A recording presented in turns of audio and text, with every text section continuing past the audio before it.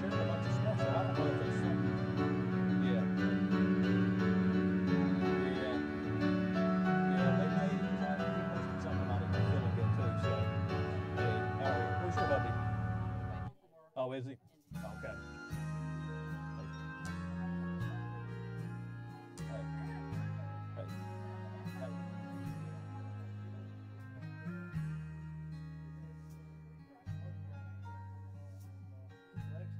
Okay. Oh, okay. Really? On Saturday? Okay. Okay.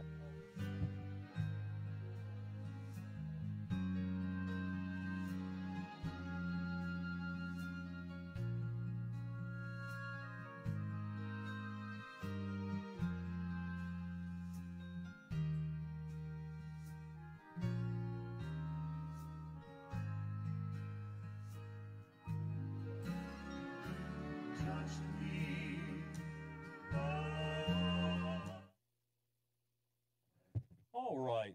While the children are headed downstairs, again, we didn't have our regular sound folks here tonight, so I think we're live now. I want you to take your Bibles, if you will, tonight and turn to the book of 2 Samuel. We've spent a lot of time here over the last couple of weeks in the book of Samuel, and I want you to turn to 2 Samuel, if you will, chapter number 4. 2 Samuel chapter number 4. Good to be in the house of the Lord tonight. Amen. And I can't hear you. Is it good to be in the house of the Lord? Amen. Amen. 2 Samuel chapter number 4. We've been looking at the life of David. We've preached a couple of different messages on different events in his life, from the giant slayer all the way up to him being pursued by Saul. We've touched on his encounter, if you will, with Bathsheba. But I want to preach something a little different tonight, and I hope that this will bless you. It bless my heart. 2 Samuel chapter number 4. I want to look at verse number 4. 2 Samuel chapter 4, verse number 4. The Bible says, "And Jonathan, Saul's son, had a son that was lame at his feet. He was 5 years old when the tidings came of Saul and Jonathan out of Jezreel, and his nurse took him up and fled, and it came to pass, as she made haste to flee, that he fell and became lame. And his name was Mephibosheth. Mephibosheth. Now, I'm going to stop right there. We're going to get into some more scripture here in just a minute. Try to say that word real fast 5 times, if you will. But I want to give you a little background of what's going on here. Saul, the king, Jonathan, his son, is now dead. All right? And Jonathan had a son. And at this point in the book of 2 Samuel, Jonathan's son is 5 years old. When word came that Jonathan and his grandfather, the King Saul, had passed, there was fear that set in the family of Saul. And so what happened was Mephibosheth had a nurse who decided that, hey, you're going to be in danger. So what she planned to do was she was just going to grab him and take off. They were going to head for the hills. So she picks up this 5-year-old and she tries to run, and when she takes off running, apparently she dropped him a pretty great distance, which made him crippled for life. And I want to talk to you just about this boy. Eventually, of course, he'll become a man, but I want to tie that into our lives as Christians, and I want to show you a comparison tonight as I preach this message, a seat at the king's table. A seat at the king's table. Now, before I got called to preach and before I was married, I can remember going to homecomings at some different churches. And so I remember one time that I had went to a church just the week before, was not a member there, and they announced homecoming, and they were telling people that you needed to get signed up to bring something. Well, I knew that I was going to be there. Taylor was small at the time, and you know, I'm a single father here, and so I was trying to think of, okay, well, what can I make and bring? I'm not the best cook in the world, didn't have a lot of groceries in the house, so I went home and I started looking through and everything, and one thing I found, Miss Marsha, I found a jar of dill pickles. Now, some of you laugh at that, but listen, I've seen people come into fellowship building with all kinds of stuff. So dill pickles apparently is not off limits. So I remember getting the dill pickles, and I was thinking, well, I won't have to cook. And I know this seems kind of meager, if you will, but I didn't have a whole lot. And I figured somebody's going to make macaroni and all that kind of stuff. And I can make macaroni pretty good, and I can open a can of tuna fish pretty good. But I figured these dill pickles, and I remember getting that, and I think it was a little bag of cookies or something. So I walked in on that morning, and I felt like a pauper, I'll be honest with you. Everybody walked in the door, and they were carrying their, the dishes of what they had made, and, hams and chicken and this and that and everything, and I was trying to sneak my dill pickles and my cookies in the fellowship building. And I remember walking in, and I sat them down, hoping nobody paid attention, but I felt like I was doing my part, right? Now, here's the thing, though. When the service was over, I went over to the fellowship building. They said, Tim, are you going to stay? And I said, yes. And remember, we walked over to the fellowship building, and I went over, and it was funny because I was a visitor, and the preacher said, allow the visitors to go first. And so we went up at the front of the line, and Miss Marcia, I didn't even get a dill pickle or one of the cookies that I took. But I got a lot of chicken and ham and mashed potatoes and green beans and you name it. And I had a plate piled high. The moral of this story was that I went in as a pauper, but I ate like a king. I went in like a pauper, but I ate like a king. And I got to thinking about that when I was putting this message together, a seat at the king's table. And I hope this will bless you. So we know that Saul had a son. His name was Jonathan. And we know that Jonathan and David were what? They were like this. They were like best friends, brothers. There was a bond that they had. And it's ironic that Jonathan's dad was the one chasing David, trying to kill him. So there was this bond, this friendship. And the Bible says that Jonathan had a son named Mephibosheth, who was 5, and the news came. And, of course, I told you about the nurse dropping him, and he was crippled from that moment on. But King David, there comes a time, and we'll talk about this in a few minutes, and I'll kind of get you up to speed, but King David one day, he's the king, and he walks out on his balcony again. He's had some problems on his balcony, but he walks out on his balcony, and he's overlooking his kingdom, and he's thinking to himself, God has blessed me richly, and I've got all these servants, and I've got this land and this nation, and, I've got all this going for me and everything, and he starts to remember his friend Jonathan. And so what he does, he asks Ziba, who was Saul's trusted servant, all right? Ziba is now serving, if you will, David, but still has ties to Saul's family and so on and so forth. But he goes to Ziba and he says, listen, he says, is there anybody else left in King Saul's family? Anybody? And he says, because I want to extend grace. Now, even though Saul tried to kill David, he said, no, he's gone on. He says, but I want to extend some grace to this family. He says, is there anybody out there? And so Ziba answers the king by telling of Mephibosheth, the crippled son of Jonathan. And so David then asks, he says, well, where can I find him? And so Ziba gives the whereabouts. And then King David, remember I told you, I preached on this the other day, he was very good at sending. Remember all the different times he sent in that chapter? Well, this time he sends again. And he sends his servants, and he says, listen, he says, I want you to go, and I want you to bring Mephibosheth to me. So they go out, and they find him, and they pick him up because he can't walk, and they bring him in before the king. Now, I imagine Mephibosheth was very scared. Now, this is later on. The years went by since all of this has taken place with him being crippled. So he's grown now. And they bring him up before David, and surely he's got to be nervous because he's thinking, my grandfather tried to kill the king. And all these attempts, and surely he's probably thinking that he is going to lash out some kind of punishment against him or the rest of his family. And so they bring him before King David, and they set him down before him. And King David is very, very gracious, and he's very kind. And he looks at Mephibosheth, who says, King, I'm here. He says, I'm your servant, which is what anybody in their right mind would do. Remember Bathsheba when she was brought before David? That was considered her lord, her king, and so she was willing to do whatever because there were consequences. And Mephibosheth was in the same situation. And so he sets him down in front, they set him in front of David, and David said, listen, I'm going to do this for you. He says, I'm going to give you back all of the land that your grandfather ever owned. Now, he's thinking, what? He said, I'm going to give it all back to you. He says, I'm going to extend grace. I'm going to give it all back to you. He says, and then he says, not only that, but from here on out, you're always going to eat at the king's table. How about that? You're always going to eat at my table. Now, I'm sure that Mephibosheth was taken off balance with this, but I got to thinking about that. And that's where I was getting the title, A Seat at the King's Table. So Mephibosheth bows again and tells David, he says, look, I'm your servant. He says, and I appreciate everything that you're doing. He says, but I'm no better than a dead dog in front of you. You know what he was referring to?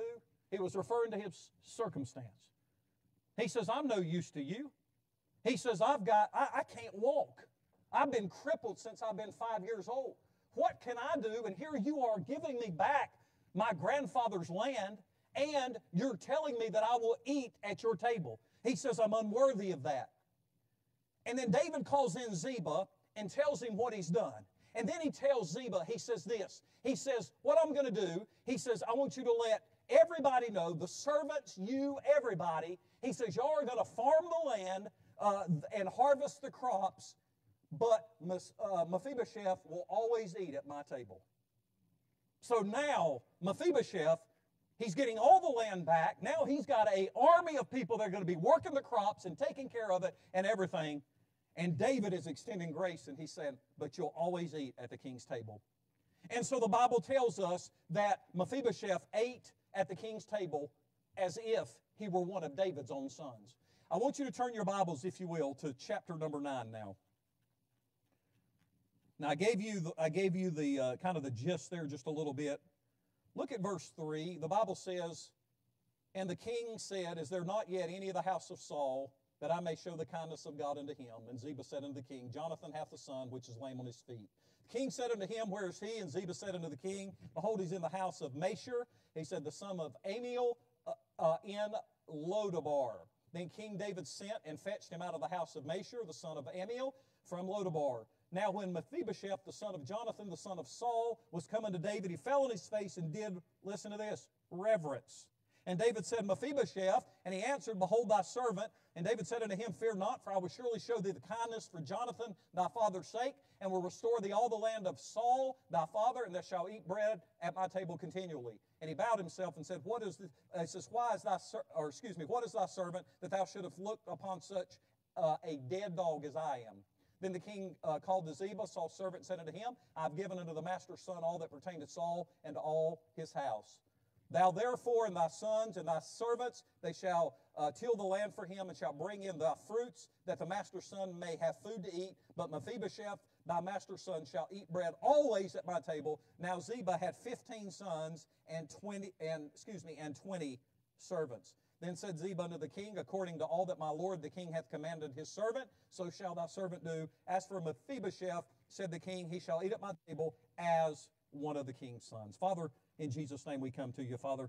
Father, I'm thankful tonight that I'm one of your sons, Lord. Father, Lord, I'm thankful tonight, Lord, that we that are saved are adopted into the family of God.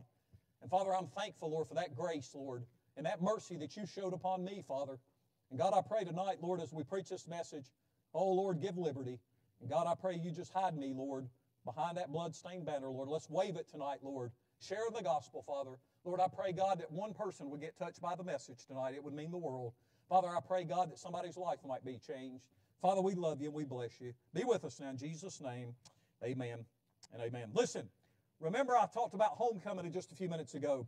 If the Apostle Paul was to write about my meager experience of bringing some pickles and some cookies to homecoming, he definitely would have used some symbolism. He could have related my story to this story. This is exactly what the Lord Jesus Christ does for us that are seeking a relationship with Him. It isn't about what we bring to the table. Listen to me again. It's not about what you bring to the table of the Master. It is about your hunger. It is all about your hunger. Let me tell you something. The Bible says, blessed are they which do what? Hunger and thirst after righteousness, for they shall be what? Filled. So if you come to the Master's table and you're hungry, listen, when you walk into the door of the church, you can come in here and you can dine. If you're hungry, there's something here to feed you. But that's all on you. It is your desire. How strong is your desire to eat at the Master's table tonight? And so Romans 5:8 is a reminder to me when I was putting the message together that as bad as we are, Jesus died for all of us, and God showed tremendous love for all of us through His Son, Jesus Christ. And I was reminded of that.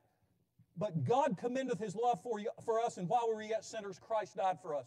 Now, that's one of my favorite verses. A lot of times if I send out an email, that's what I've got attached to my emails or my text messages. And that's one of my all-time favorite because of as wicked as I was and as bad and awful as we are as sinners and human beings, Jesus still went to the cross knowing who we were. And so that means a lot to me. That makes that relationship personal tonight. And it reminds me that I was unable to help myself. It reminds me of every single one of us sitting here tonight that were living against God. When you were out in the world and you were drinking and you were partying and you were neglecting God and thumbing your nose at God and in and out of relationships and fornication and adultery and drugs and whatever. And even for those that never even went through any of that, but just was separated from God by the sin that Adam in the fall created. Listen, we all, have to understand something tonight, that we were God's enemies, and yet He still sent His Son to die on the cross for us. God sent His Son to die for His enemies. So, let me tell you something tonight. When Jesus died on the cross, God made a covenant right there to adopt you into the family of God when you would accept Christ as your Savior. You got your adoption papers. Now, that might not mean a whole lot to you sitting here tonight, but it does to me. Because that tells me that, you know what, when God looks at me, all these folks running around saying, oh, I'm a sinner saved by grace. Yes, we are. But listen, if you walk around for the rest of your life telling everybody, well, I'm just a sinner saved by grace, like that song goes, you know what you're doing? You're diminishing exactly your standing with God. Because the Bible says when God looks at you, He looks at you through who? His Son, Jesus Christ. He don't look at you through sin. He doesn't look at you as just a sinner saved by grace. He looks at you as the righteousness of Christ. So remember that tonight. The next time, it's cliche. People use that a lot of times, but that's not how God looks at us. So we've been adopted. And after we're saved and we're adopted into His family, listen, He does not invalidate the adoption because of our rebellion or worldly living. Now let's think about this. You take a kid, we were going to try to help with that child here at the church, and Taylor was thinking about, taking him in, and they weren't even going to adopt him. They were just going to let him stay there. One of her questions is what happens if he gets back to the house and he goes crazy? And who knows, maybe he turns into Chucky or something and grabs a knife and chases her through the kitchen. I mean, you don't know what's going to happen, right? Kids have problems and things. But here's the thing. If you go out to adopt a child from an adoption agency, you don't know what you're getting. Now, they can tell you anything about it. Oh, he's sweet, she's sweet, this, that. But you don't know the extent of their problems. So maybe the child was abused. Maybe they've been through a lot of, things. Maybe they got psychological issues, whatever. But here's the thing tonight. Once you adopt that child, right, that child belongs to who? It belongs to you. Now, you can't just run back out and say, right after the adoption, when that child starts acting up and say, whoa, I bit off more than I can chew. Hey, I didn't read the fine print. I mean, what's the refund policy here? What's the return? Can I exchange him? I mean, if I can't get my money back, I can't invalidate the adoption, can I swap him out? But boy, ain't you glad tonight that, listen, no matter what we do after we're saved, it does not matter what you do after you get saved, God will never invalidate that adoption. That's good stuff. I'm not telling you to run out here and sin, but I'm telling you that, He is not going to invalidate it. You belong to Him. All right? You belong to Him. And as the Bible tells us that, we are sealed until the day of redemption, that is that seal on that adoption paper. You belong to the King. And so tonight, I want to give you some encouragement with that. But listen, it's one thing, and it's easy to love a child that's obedient. I mean, it's easy. If your child does good, they're doing good in school, they listen, at home, they don't cause you any problems and all that, man, that's easy being a parent. How many's had that? But you know what I'm saying? But then all of a sudden, they get a little older and their mouths change. They all sweet and everything, and then all of a sudden, boy, they start talking some kind of foreign language, back talking and stuff, acting like they're at the Tower of Babel or something here in modern day 2022, and flapping their gums and lips and tongue and all that kind of stuff. And you're like, whoa, where'd that language come from? All of a sudden, guess what? That obedience that was all nice and everything and so easy to raise a kid, it ain't that easy no more. But what do? Do we say, well, Lord, listen, they were good for the first 12 years, but now these teenage years, I don't know who this is. I mean, this is like Satan in Junior's body here. I don't know what's going on here.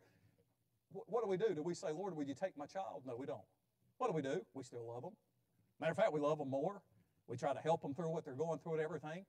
They cause us hurt and problems and everything, but you know what? I'm still going to be the dad. And that's how our Father is. We cause Him hurt and grief and pain, the way that we live, the things that we do, and yet still what? He loves us. Boy, I thank God for that tonight. Amen. So the test of love is unconditional love, even when we're unlovable. And everybody in here at some point has been unlovable. If you say you got the perfect marriage, you're telling one. Amen? I don't know anybody that has a perfect marriage. You can be all in love and everything, and then all of a sudden you can forget it for about 30 minutes when your spouse starts saying something, or they won't be quiet, and they want to keep arguing and all that kind of stuff, and boy, your blood pressure starts building up, and it's all of a sudden, you don't remember the woman in the wedding dress that you're carrying over the threshold, right? All you see is a boxing gloves and an octagon that you want to get in, right? I mean, y'all know what I'm talking about, right? It's hard sometimes. But listen, when we love someone, we don't stop loving people because of something that they do. But in this age we live in, people do it all the time. But I'm thankful that God doesn't just say, you know what, I've had enough of you, I'm done with you, and I'm not going to love you anymore. It's unconditional love. So in Romans 5:8, God certainly passed the test of unconditional love by sending Christ to die on the cross for us. So the ladies, listen, the ladies of the church have never told anyone that walks, as far as I know, I've never heard it, I'm sure I would though, if anyone walks into the fellowship building carrying pickles like I did and a bag of cookies to come back, take it home and come back when they learn to cook. I've never heard that. Now you might think that. I've never heard it. I'm sure it will come down the pike though. But I don't think anybody's ever been turned away because you didn't bake a chicken or bake a ham or something like that. And the reason I was thinking about that is because this. Listen, God never said to us that He would die for us when we deserved it because we never could. In other words, when Jesus went to the cross and He looked through history, He looked through time and He saw us, He was like, wait a minute, hold on, whoa, stop the press. I'm not getting on that cross because I just looked through and I saw Sherry and she's going to commit a sin. She's going to be awful. Brenda's going to do something. Nancy's going to do something. Whatever. Look, Father, I'll go through it when they can learn how to be deserving. Well, I'm thank God He didn't do that. That's the same thing. We can relate that to the fellowship building. We don't turn people away just because maybe they do something a little different than us or something, we expect something of them or whatever. And I'm thankful that God doesn't turn us away either. And so neither did David. And when we look at Mephibosheth's life, we say, David didn't say this. David didn't say, listen. They said, listen, he's got a son and the son's crippled. David didn't say, wait a minute, can we roll the dice again and see if he's got another son? Can we make this a little bit easier? Does he have a daughter? I mean, what about a nephew? What about he didn't run through all the family tree of Saul and Jonathan when he found out that Mephibosheth was crippled. He didn't do that, right? He said, bring him to me. And He knew everything about him. God knows everything about us tonight, amen? When Jesus went to the cross, listen, the Bible says that He would draw all men. He said, if I be lifted up, I'll draw all men unto me. Listen, when that cross was lifted up, He's seen every one of us. He didn't say, lay me back down because I know how wicked they are. Boy, aren't you thankful for that tonight? So in the story here, David already knew about Mephibosheth.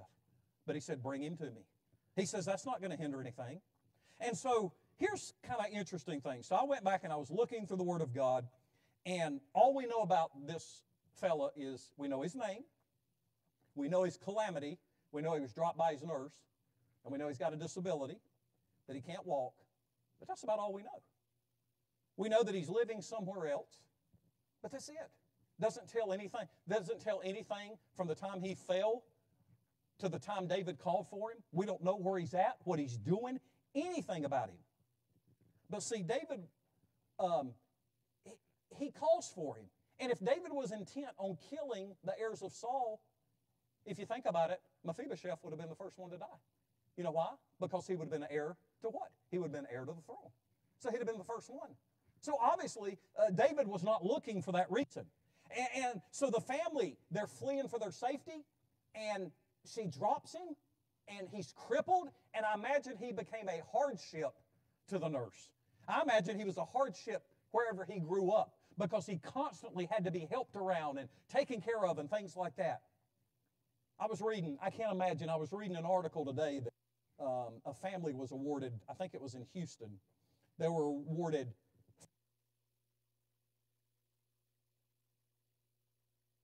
tibia fracture, and he went in to have the fracture operation, have the fracture, I don't know exactly what they were doing, but whatever equipment they were using or whatever, he developed, what do you call that, encephalitis or whatever, something because anesthesia, the doctor was running between 5 rooms, and he didn't get enough oxygen to his brain. If you know that you don't get enough oxygen in the blood to your brain, guess what? You can die. Well, he's a vegetable now. A routine surgery, told his mom, hey, don't worry, 2 hours, I'll be out, everything's good, and he's a vegetable, and they're having to take care of him, and they've been doing this for a long time, and he was awarded this big amount of money. Can you imagine that being someone in your family, especially a husband or a wife?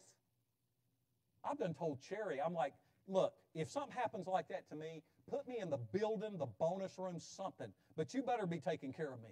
I mean, you know, and we say that, you know, pray and nothing ever happens, but can you imagine, even me saying that, kidding with her, I'm thinking, man, can you imagine how hard that would be to have to take care of somebody, to make, you know, eating and bathing and moving, and they can't do anything. So this man right here was in a bad position, and he required a lot of help.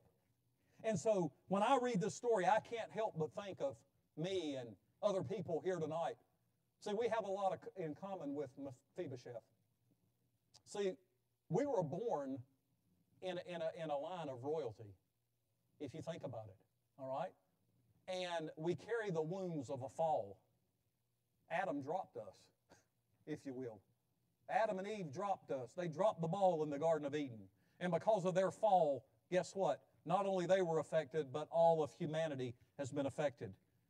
And each of us have lived in fear. If you're not saved, or if you're saved tonight, we've all lived in the fear of a king that we've never met. Mephibosheth had never met David. People here, you've never physically met Lord Jesus Christ. Now, we accept Him in our life, our heart, and we turn from our sin. You know, we get born again. But here's the thing. We live in fear because the Bible tells us that we're supposed to do what? Fear God, right? And so we live in fear of a king, because if you're here tonight and you're living lost, you better have fear, because He's going to be your judge. If you're here tonight and you're saved and you're a carnal Christian, you better have fear, because He's still going to be your judge. And so there is fear, because one day you will stand before the Lord, and He will be your judge. He will be your king. And you've never been in that position before. You've walked around the earth. You made decisions. You were talking about a young lady who was supposed to be here tonight. She doesn't show up, whatever. Things are going on. People neglect. It reminds me of the verse, how we neglect such great a salvation. Not only that, but how do people neglect God, come into God's house, worshiping Him? How do we do that? I just don't get it. And so tonight we're reminded that our King is also our judge. And one day, listen, if we're smart, we all should live in fear. Not that He's going to zap us and make us fall over dead, but we should fear Him out of a loving fear, a respectful fear of who He is. And so, listen, we've got a lot in common with the son here. So, for nearly 2 decades, as I was reading and studying, this young prince, if you will, he was in line. He lived in a distant land. He was unable to walk to the king. He was too fearful to talk to the king, and he was unable to help himself. Boy, who does that sound like? That sounds just like us. See, when sin separated us from God, that's exactly who we were. We can put our name in there. And this right here is an analogy to us as it relates to the Lord Jesus Christ, our King. So, but there was a promise made in this story, and you say, well, why was David doing everything that he did for Mephibosheth? Well, let me tell you. Some of you know the story. Some of you probably maybe never read the story, but it's interesting. David and Jonathan, as they were close friends, the Bible says in 1 Samuel chapter 20, tells us that Jonathan loved David as much as he loved himself. Now, that's a lot of love then. Now, today that would be a lot of love, because there's a lot of people in love with themselves, amen, in 2022. I mean, almost to the point of it's sickening how people are in love with themselves. But the Bible says he loved him as much as he loved himself. And so when David learned that Saul was trying to kill him, his friend Jonathan, now remember, who was Saul? That's his who? That's Jonathan's dad, right? Which would be Mephibosheth's grandfather. But when David found this out, he goes and he's talking to Jonathan about his own father. And you would think that Jonathan would be, hey, that's the king, he's my father, I'm sticking up for him, whatever. But you know what? He has such loyalty to his friendship with David, they made an agreement. And honestly, I don't even think that, I think the agreement, even if one of them had not decided to do, I believe the other one who made the promise would have stuck with their promise. And here's what I mean. So, Saul's son made a pledge to save David's life. And he asked for one favor in return, and that was that David would never stop showing kindness to his family. David looks at him, and Jonathan says, I'm going to protect you. I'm going to get you away from my crazy daddy. He says, I'm going to hide you. I'm going to do whatever it takes. He says, but could you make me a promise, too, that you'd never... Because you know why? See, he knew that David was the next king. He knew that David would sit on the throne. He knew that David was going to have all this power and everything. And he says, look, he says, if you could just show kindness. Why would he want kindness for his family? Well, think about it. He's got a son now, right? You would want somebody to show. You wouldn't want somebody going in and just because your dad, you're guilty by association, just because your dad is a murderer doesn't mean you're a murderer. And you don't want people to think, bad about you because something your family did and take it out on them. And that's what was going on. And now we know the back end of the story. He's got a son here. So he says, let's make this agreement. And they do. They promise each other this kindness.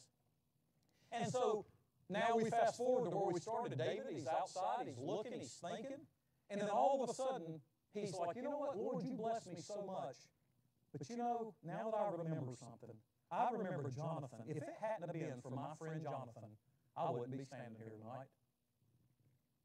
How many of us can say that? I can say that. Man, if it hadn't been for somebody praying for me, if it hadn't been somebody standing in the gap for me, I might not be standing here tonight. And so that's exactly what David was going through. His thoughts went back to his friend Jonathan. And so he comes into a time of remembrance. So people who are prone to extend grace, listen, we kind of ask this question. How many of us here tonight extend grace because it's something natural? It's something, you just feel in your heart that, look, I want to help somebody. I really want to make a difference because when I was younger, I didn't have these things. And I always said when I have a child that my child, I said, I'm going to treat my child, she or he's going to be spoiled, rotten. They're never going to do anything wrong in my eyes, blah, blah, blah, blah, blah. And I'm going to give my child everything that I can give them, even if it means that I'm not happy. I will sacrifice my happiness for my child because of the way that I felt like I missed out being a child. And so... And I did, and she's turned out great, and she was spoiled and all that good stuff, but she can tell you on a half of a hand how many times she was spanked, and probably on a half of the tip of her pinky, I think once in her whole life. But anyway, the point I'm trying to make here is this.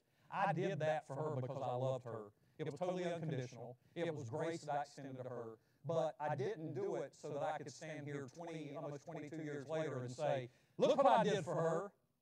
Let's put it on the billboard out here. I want everybody to know, to make me look good. How many of us extend grace because we really got a good heart, or we do extend grace because we want our names up in lights about it, or we want people to talk about us and all of that? And so David here, David's heart was in the right place. He was out just thinking on the balcony. And then all of a sudden, he could have said, you know what he could have said? He could have said, look what I've done. Man, I went from a shepherd boy to killing a giant to doing this, and man, I stole Uriah's wife and all of this, and I've had everything I wanted. I'm the most powerful person. Ain't nobody can touch me, and man, I did it all myself. But he didn't do that, did he? He walked out on the balcony and said, you know what? If it hadn't been for my good friend, I probably wouldn't be standing here. And so he extends grace. And so I want you to understand something here tonight. Listen. There are people out here that do things for applause and a show. There's people out here that don't do things because their hearts aren't genuine. But David, he was once weak himself, remember? And he was helped. Saul chased him and wanted to kill him, and David was afraid. So David he's used to being in a place of weakness, just like Mephibosheth was. So maybe David got a little bit more than he bargained for. He could have surely asked if there were other options, but he didn't. And look at his response in verse number 4, if you will. I want to go back to where we were at just a minute. If you'll turn back to, let me get my place here. Turn back to chapter 4 and look at verse number 4. 2 Samuel chapter 4, verse number 4. I found this interesting when I was studying. The Bible says, and Jonathan, Saul's son, had a son that was lame of his feet. He was 5 years old when the tidings came of Saul and Jonathan out of Jezreel, and his nurse took him up and fled, and it came to pass as she made haste to flee, that he fell and became lame, and his name was Mephibosheth. Now, David, if you go in and you look at you read the rest of the story here, from that point, David, what does he do here? David does something. He asks, he says, where is this son? Where is this son? That's what God's asking tonight. The king is asking tonight, where is my son? For those of you that are out in the world, those of you that are carnal, those of you that are not walking in the light of Christ, those of you that are out here that you find yourself just enjoying worldly pleasures and this, that, and the other. Listen, I can get up here and preach to you and tell you how God's judgment's going to fall on you and this, that, and the other, but here's the thing. Even though God is a judge and you deserve it, He also loves you and He wants you back. Just like the prodigal son, He wants you back. Where is my son? Where is my daughter? And that's exactly what David was asking here. He says, where is he at? And it makes you wonder how long it had been since Mephibosheth had heard himself called or referred to as a son. He probably didn't have a lot of friends. He probably, wherever he was saying, he probably never heard the word son. I mean, his grandfather's gone. His father is gone. He's not heard those kind words. And then David, he never says, hey, where's this problem child? Where's this cripple at? Where's this guy who's lame or maimed? Or where's he at? He didn't say that. He said, where's this son?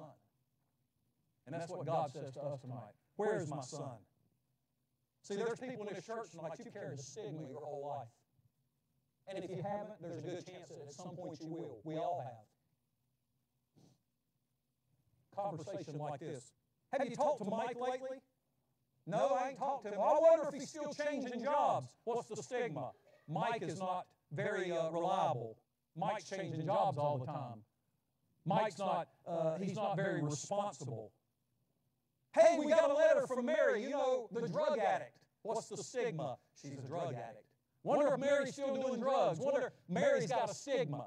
If I mention my sister, the first thing people think of is crack cocaine. If I mention my brother Mike, most people think about heroin and a con artist and everything. I mean, we can go on and on, and even before I got saved, you know, living loose and running hard and doing all this kind of stuff. Everybody in your past has got a stigma. What about the girl that shows up in the church that walks in and she looks like she's 8 or 9 months pregnant? And we always got nosy people in the church. And I got one in particular, Lord forgive me, their face just popped up like a billboard in my head. Luckily they're not here tonight. But somebody walk up and be like, well, how far along are you pregnant? Well, where's the daddy at? I could hear that coming out of somebody's mouth in this church. Lord help us. But to think about it, what's the stigma? The stigma is, this woman's here, she's unwed, she's out here, she's probably living loose, and this, that, and the other, and she's got a baby, and she don't have a baby, there's no baby daddy around, and all that kind of thing. A stigma, we've all had stigmas. But David never uses the stigma on Mephibosheth. See, your past tonight, I've learned, is like a younger sibling. When I was growing up, I was the middle child. They always said the youngest gets away with everything, the oldest gets to do everything, and the middle gets everything dumped on him. You get it all, and I believe that. But when I was younger, I remember my younger brother and sister would follow me around, and they would get on my nerves. Now, who would ever thought that all these years later that I would be a pastor, be saved, and be helping them like I have helped them as a middle brother when my older brother wouldn't have anything to do with them? But it's just ironic how things change. But when they were younger, I didn't want them to follow me around. I mean, it's like a bad case athlete's foot. You couldn't get rid of them. And so you would be like, can't you go play? Can't you find something to do? Whatever. But you know what? I just preached the other night on David. When David got sent out to the sheep out in the field, I'm sure his brother said he's the littlest. He don't weigh 9 ounces. Send him out here so we'll quit getting in the way and get him out of our hair. I think David remembered that stigma. So is there not anyone who sees us differently than from our past mistakes? There is one, and his name's Jesus. See, it doesn't matter what any of you in here in this church think about me, as long as I know where I stand with Jesus. See, that's all that matters. When this is all done, folks, it's not going to be about anybody's money in this church, anybody's status in this church. It doesn't matter who was popular in high school. By the way, I encourage everybody to go to a reunion. That's the best thing ever. Boy, I'll tell you what, I'll never forget that first one I went to. I had a blast. I walked in there, some of those real pretty people back then. And listen, I'll admit, my senior year, I was on the homecoming court. I made it. I don't know how. Somebody must have really liked me, but I was little. But all through high school years, all these people that just get on your nerves, right? And boy, you see them out there, and man, I mean, one girl was out there, she had like 6 kids, and they didn't even have anybody watching the kids. She thought they had a daycare on site, right? And then you have this other, the homecoming queen, and woohoo, man, boy, time sure does do a number on us, don't it? And y'all know what I'm talking about. But it was funny, all these people who thought they had it all, and they had their yearbooks, going to be the most popular, and they're the most this and that and the other, and their lives turn out totally different than what they ever dreamed of. So here's the thing. It does not matter what people think about us. It only matters what God sees in us. Always remember that. Just remember that. I think that'll help some of you tonight.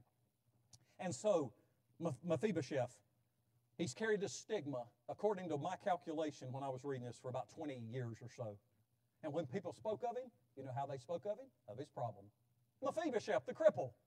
The guy that has no legs. He's got one leg longer than the other, and they call him Eileen.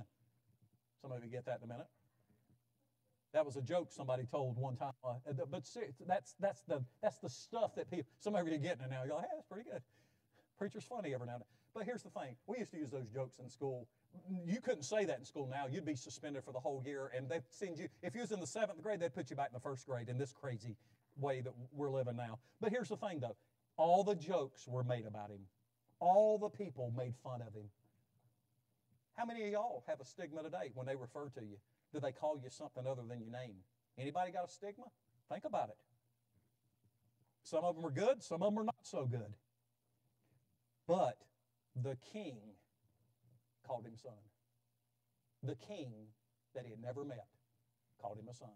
When Mephibosheth was carried into David's presence, he was afraid, and he exhibits exactly how we ought to be in front of a holy and righteous God. We ought to be afraid. Now, but David's first words, this was said by Jesus so many times, said by God so many times. Go through your Bible and see how many times the words, be not afraid. That's exactly what David said to him. Be not afraid. Be not afraid.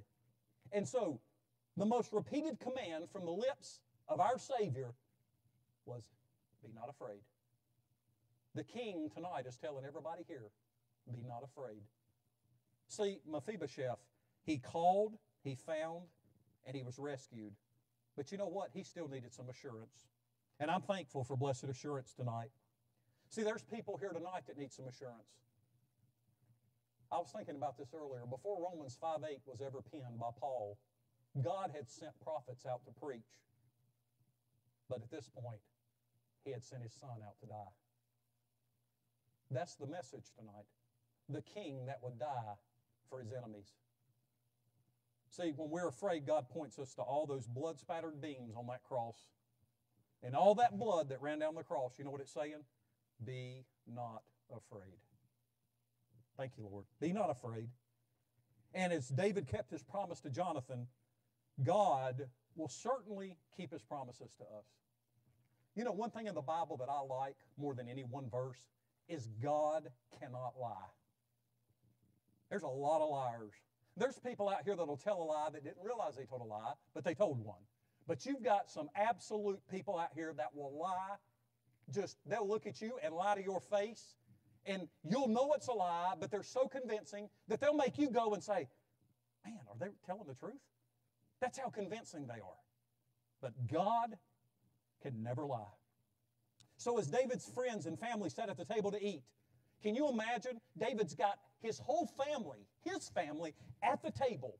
His children, his servants. I mean, everybody that was of a who's who in the kingdom is sitting at David's table. And then all of a sudden, I can imagine, and I don't know, you can hear this noise. And here comes, guess who? Mephibosheth. And boy, he's got that cane. He's got them crutches.